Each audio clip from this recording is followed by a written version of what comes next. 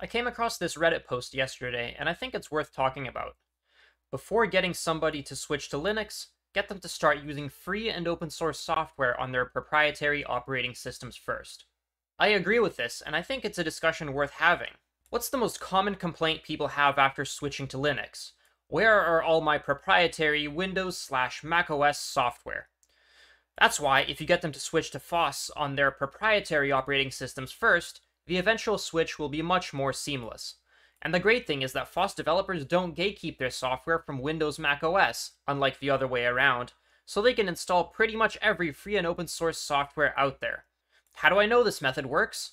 Because it's how I fell in love with FOSS and Linux. I needed a way to remux a video file, and all the options out there were paid, until I came upon FFmpeg, which allowed you not only to remux video, but to do pretty much anything with it. It seemed too good for something that good to be free. That's when I looked into it and learned about free and open source software. After that, I slowly switched all of my software to free and open source alternatives until the only proprietary thing left on my PC was Windows itself. I absolutely agree with this. I think one of the biggest points of friction when it comes to switching from another operating system to Linux is all the new software that you have to learn. And I think switching the operating system and the software at the same time just puts an unreasonably large cognitive load on a person that's switching, right? Why would the person have to go through all of that at the same time? Wouldn't it be easier if they switched their software out over time gradually, and after they got used to the software, then they made the jump to Linux? That way, they have much less to learn at a single point in time, and it's much more spread out, which makes the transition easier.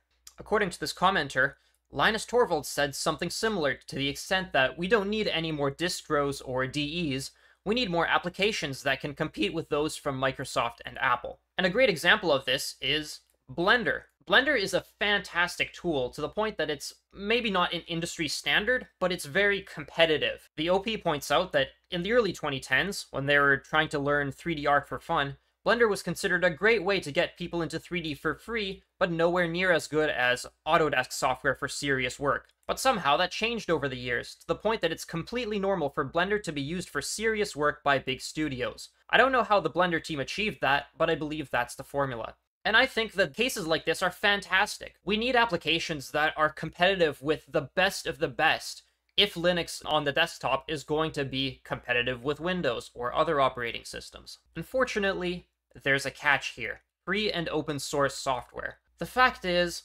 sometimes there just aren't free and open source software alternatives that are at that level yet. An example that people often bring up, and that for the most part I agree with, is GIMP. People say GIMP is an alternative to Photoshop. If you use Photoshop, you can pretty much switch to GIMP right away. I don't think so, no. There are many things that you can do in Photoshop that you simply can't do with GIMP. From things like Photoshop extensions that are not available, to user interface being honestly just very janky. And looks like I'm not the only one with this opinion. Ha ha ha ha ha! I'm Jankman, and today I'm gonna look at an image editing app, GIMP!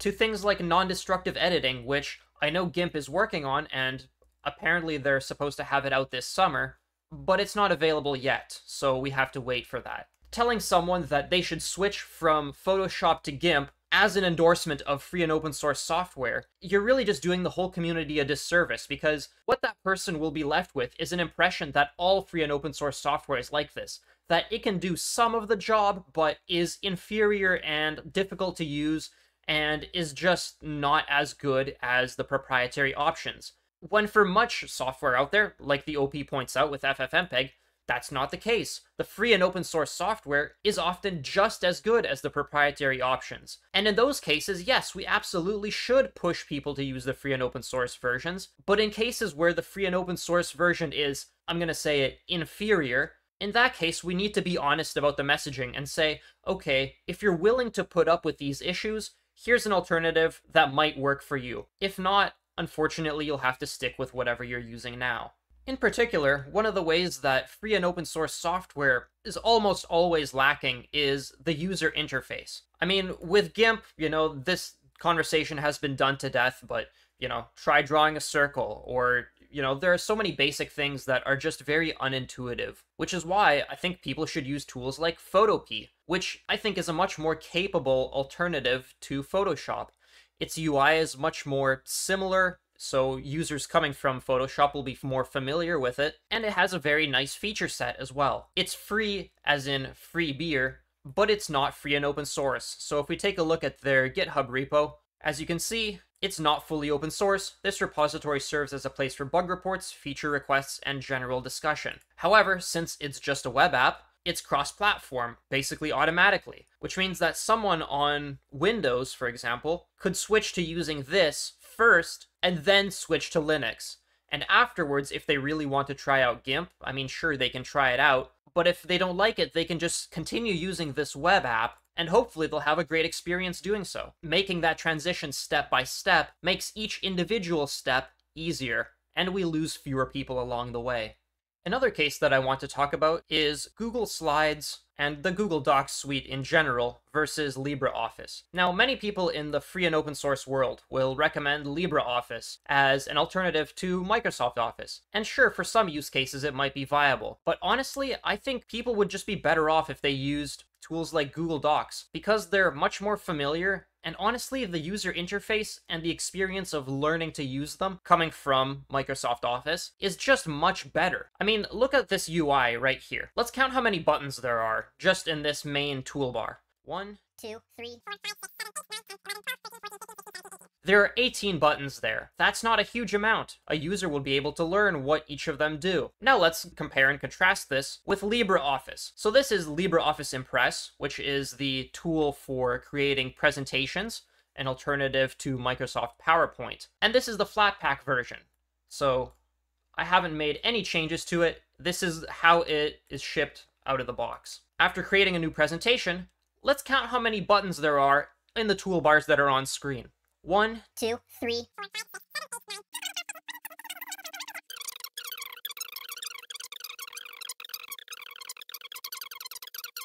Just in these main toolbars, there are 82 separate buttons. I think a user would probably be overwhelmed when they see that for the first time, and rightfully so. Having to learn what 82 different buttons do is, quite frankly, ridiculous. And I think this is just another example of free and open source software having UI that is honestly decades behind what proprietary options offer. I mean, to me, this UI looks like it's straight out of Microsoft Office 2003.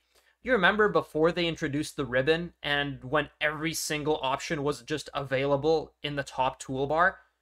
If this is what your program looks like, where do you put the next control? Right? Where does the next gauge go? On the seat? To me, this looks like that, even though there are even more options hidden behind ribbons. If I include all the different buttons available with these ribbon options, there's probably well over 100. Now, how does Google Docs have so few menu options? Well, it's because they hide them. When you click on a box that has text, notice that a bunch more options appear that are related to the text. When you click away from a text box, when there's no need to have options related to text, all those options disappear. To me, that is a very intuitive design, and it's not overwhelming at all because you don't see options that are not relevant to what you're doing right now. In LibreOffice, on the other hand, all of these options are always visible, no matter whether you've selected text or not text. And so most of these options are irrelevant most of the time, but they still increase the cognitive load on the user because they still have to see them, and they still have to try to figure out what they do. One word we found started being talked about with Office every time the press wrote a story about Office, starting in Office 97. And that word was bloat. Office is bloated. I mean, what does it mean to alter the size of text when you're not working with a piece of text? That just seems to do nothing. You can click around on it, but nothing happens.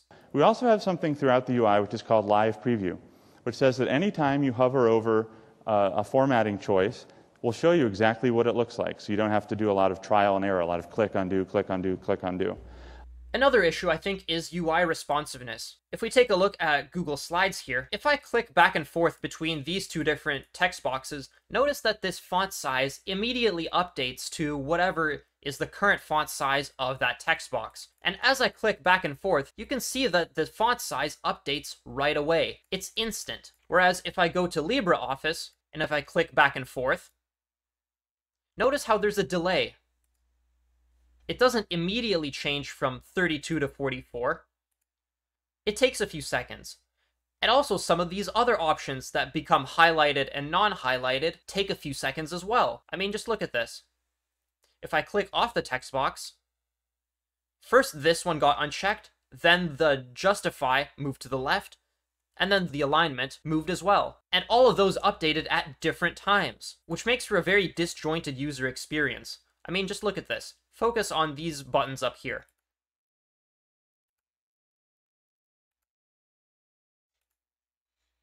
See how it doesn't update right away? To a user, I think that's pretty jarring. And to someone who's new to free and open source software, I think they'd get the impression that all of it is kind of janky like this and has these weird little quirks that you have to just know how to work around them. I think that's overall a negative thing for the community. Here's another one. I'm clicking Undock Toolbar, but that seems to not do anything. Control-Shift-F10, and yet it doesn't seem to actually affect the UI in any way at all. Honestly, I'm not sure what this option is supposed to do, Undock Toolbar, but whatever it is, it doesn't seem to be working. So for those reasons, I recommend that new users that have just switched to Linux just continue using Google Docs. For those 3 reasons that I mentioned. Number 1, the general UI layout and design. It's much simpler and much more intuitive in Google Docs. Number 2, UI responsiveness. In Google Docs, the UI updates right away, whereas in LibreOffice, it updates at seemingly random times. And number 3 is Jank.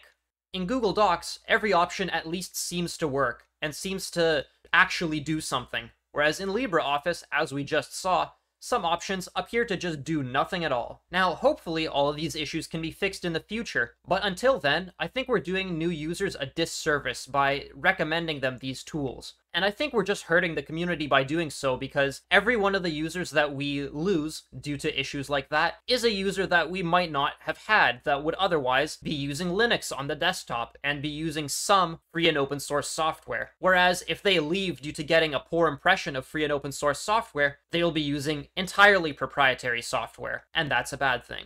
But what do you think? Do you think it's worth the downsides of these free and open source tools? Just the fact that they're open source is enough to recommend them? Let me know in the comments.